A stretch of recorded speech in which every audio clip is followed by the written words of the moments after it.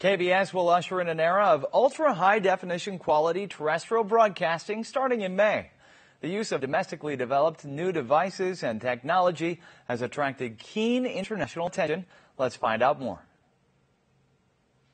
Trial broadcasts began last month ahead of the formal launch of an ultra-high-definition television service scheduled for this May.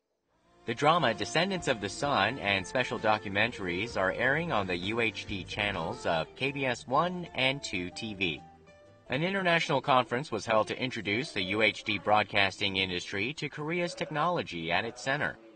Key U.S. broadcasting industry figures attended and showed great interest in Korea's UHD terrestrial broadcast.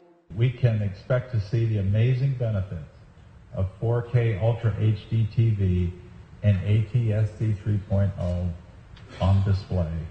Using broadcasting devices developed in Korea, the entire production process from filming to editing, transmitting, and airing is presented. UHD delivers images 4 times clearer than existing HD broadcasts. An interactive service will also be very useful for viewers. A home portal service will allow viewers to search for information of main characters on the spot while watching a drama. In addition, roughly 40 channels will be available without the need to purchase paid services. 우리 국민들에게 소통의 장을 활짝 열어줄 것입니다.